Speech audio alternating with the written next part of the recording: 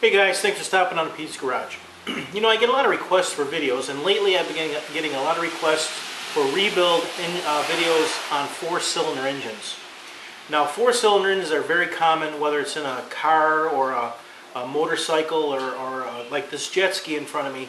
So I'm going to work on this engine right here, and I think it has a blown head gasket. Could be cracked head, cracked lock, I don't know. But it sat outside over the winter, and at startup it hydrolocked.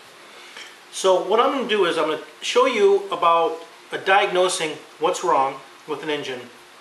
And the great thing, or the thing I try to do with my videos, are make them generic enough so that once you learn how to rebuild one engine, you can rebuild any engine.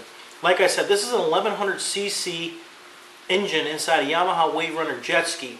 It's a four-cylinder, twin cam, overhead cam engine, fuel injected. And it's just like a car engine. There's really not much difference other than the way it sits and the way the drive unit works, but in essence, it's just like a car engine.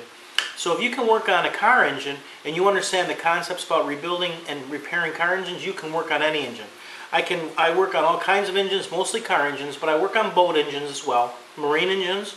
I work on smaller engines for off-the-road vehicles, motorcycles, lawnmowers. I even used to race Formula One racing. I used to race Formula One rear control airplanes. So high performance, real small engines to very, very big engines. I've worked them on them all. So what I'd like to do is, for this video series, is show you taking apart an engine, how to make sure that you check timing marks on overhead cam engines, and how to check to find out what's wrong with an engine. Now, when I took this engine out first time this year, I went to start it up at hydrolocked. Hydrolock is when water gets in your cylinders. And since water is a non-compressible fluid, it closes up the space or the air inside the cylinder, takes up space, so the compression goes really, really high. And what happens is it locks up, it hydrolocks. And so the engine can't turn over. It sounds like the battery's dead, but in essence the engine is locking up because there's too much water inside the cylinders. So let's take a look at this engine. We'll take the plugs out, we'll take a look and see what it looks like, and then I'll start to disassemble it, and we'll analyze each part as we take it apart, figure out what's wrong with it, fix it, and put it back together. So here's our basic engine. It's a four-cylinder, 1100cc, fuel-injected, four-cylinder engine. You have your fuel injection, fuel rail right here, the intake is over here, our oil reservoir, as it's a dry sump, the spark plugs, and have the coils right inside, almost like a Hemi engine kind of, are right inside here. And we have our intake up in front, the drive unit is underneath, and it's really not that bad to get to. So first thing I'm going to do is I'm going to take these plug wires off, we're going to take those out, take a look and see what the plugs look like. Okay, so I have all my plugs out. When I look at the plugs, a lot of water, a lot of moisture on the tips of the plugs. And as let me turn it over real quick.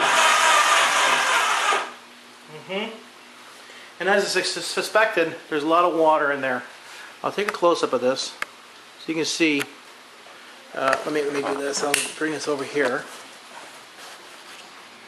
And looking down inside the bore, which might be tough for you to see, but you can see here all this water. All this water is just spit out of the cylinder. So there's water inside the cylinders, and it looks like it's even across all of them. All the spark plugs seem to be fouled very similarly. They all had, they were all fouled with water and moisture in them. So I'll have to start taking this all apart, and I can take the head off and see what it looks like. I think it's fair to say this will be a fairly involved project. It's not something I'm going to get done in an afternoon. So what I'll do is I'll break this up into a series of smaller videos so you can watch at your leisure. If there's something you like, you don't have to watch the whole video. I'll start taking this apart and making notes as I do.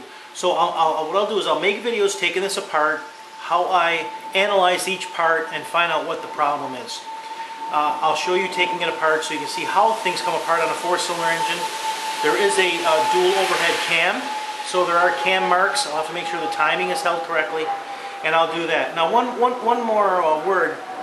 Since this is a boat or a marine vehicle, a jet ski is still a marine vehicle, I hate to say different care because you want to take care on every engine you build. But marine engines take a special attention because if your car engine doesn't work, you can walk home. If you're 4 miles out on the lake or the ocean or even 10 miles out and your engine fails, a little different situation. You're not walking home on the water unless you're one person that we all know. So working on marine engines it takes a different mindset, I guess. You have to be more cognizant of the things you're doing, and you can't make any mistakes. I don't make any mistakes when I build any engine, but marine engines, for some reason, it just requires a different mindset. It's hard to explain. Because of the nature of you don't want to be driving home or swimming home when you're on the lake. Yeah, you can call for a tow, but a tow off a river or the lake where I live is $500. So when you take an engine apart for a marine vehicle, you want to make sure that it's put together and it works bulletproof. That way you're not stuck driving home. So stop back, check occasionally. I'll upload videos as I work on this engine, how I diagnose each part, put it back together and break it in, run it. It should be a lot of fun. I've never done this particular engine before. It's an 1100cc Yamaha engine, very similar to a motorcycle. So if you have a motorcycle, you can use it for your motorcycle as well. So stick around, come back, and this should be a lot of fun. I'm really looking forward to this. Thanks for stopping by Pete's Garage.